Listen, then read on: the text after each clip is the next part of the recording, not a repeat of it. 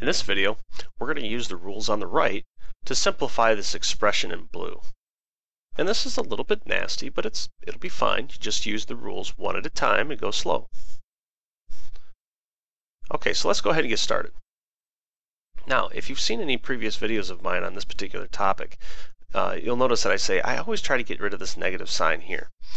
However, when I'm dealing with multiple negatives, both top and bottom, and some that are included inside parentheses, I'm going to go ahead and distribute first, and then I'm going to play with the negatives. So I'm going to distribute this negative 1/3, and that gets distributed to each of the exponents in the top. And so I really have 8 to the negative 1/3 times x to the negative 5/3 times y to the negative 4/3, all divided by. And I'm going to do the same thing down below. I'm going to take that square and I'm going to distribute it to all of the exponents. This is really 6 squared times x to the 4/3 times y to the negative 1/2. Okay. At this point, I split it. And so I'm going to concentrate just on the numbers and then just on each of the letters together. When I do this, I'm going to go ahead and bring this by the way, 8 to the 1/3 power, or the cube root of 8, is going to be 2. But that negative says I got to bring it underneath, and so that whole thing is going to come underneath. Therefore, I've got 6 squared times 8 to the 1/3. Now, when I do this, I'm going to go ahead and do this in the next part here. But when I do this, I've got to make sure to go ahead and take that cube root of 8. Now, when I come over here to the x's, remember that if we're dividing and there's the same base, then we can subtract the exponents. That's this particular rule here, sometimes called the quotient rule. And so I need to take negative 5/3 and subtract 4/3 to give me a total of negative 9/3. Well, negative 9/3 is negative 3, so this is x to the negative 3. Then I have to do the same thing with the y's. So I take my y to the negative 4/3 over y to the negative 1/2. And so I have to subtract 1/2 off of negative 4/3. To do that, I have to get a common denominator, which is 6. So this is going to be negative 8 minus 3, which is a negative 11/3. So this is going to give me, this is going to give me y to the negative 11/3. So now that I've accomplished that, now I'm going to worry about moving stuff around. So I've got 36 here. This is 36. The cube root of 8 is 2, and so 36 times 2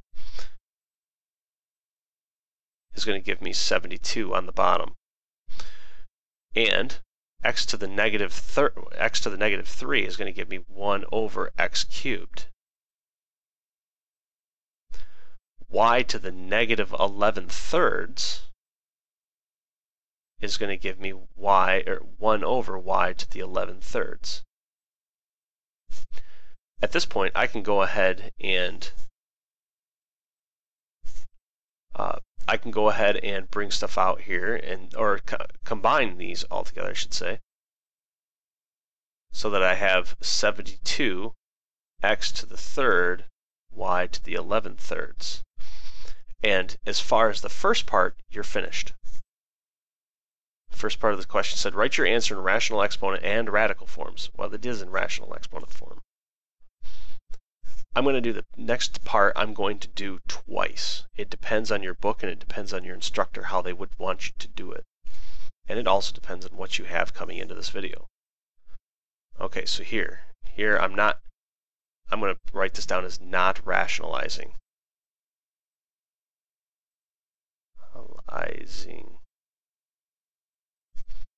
This is where my students are going to sit. But you may have already rationalized denominators, and so if you have, then you're going to have to follow the second part.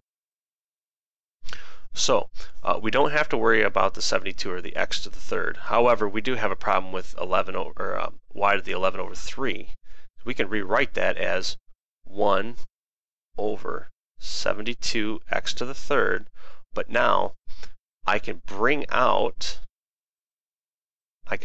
3 y's, so y to the third. That gives me 2 of those left over. So if I divide 3 into 11, I get 3 with a remainder of 2. That remainder of 2 goes back in under the cube root. And so this would be the simplified version in radical form. If you have to rationalize, so here's 2, rationalize.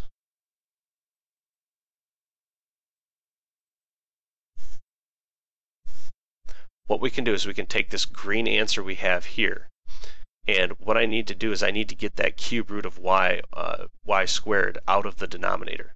So I am going to rewrite this, and then I'll show you what I multiply by. Y to the third cube root of y squared.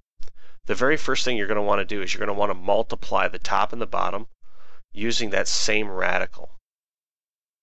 Okay, now the 3 here says that we have to look for y's in groups of 3. Well, we already have 2 y's. We need 3. We want 1 more. And so that's what we're going to want to multiply top and bottom. When we do that, what we get is the cube root of y divided by 72x cubed, y cubed, but then we have the cube root of y cubed. Now that's just y. And so we have 3 y's here. We're going to have another y here. And so we have the cube root of y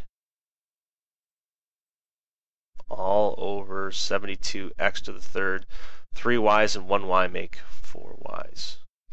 And this answer would be your answer if you had to rationalize the denominator.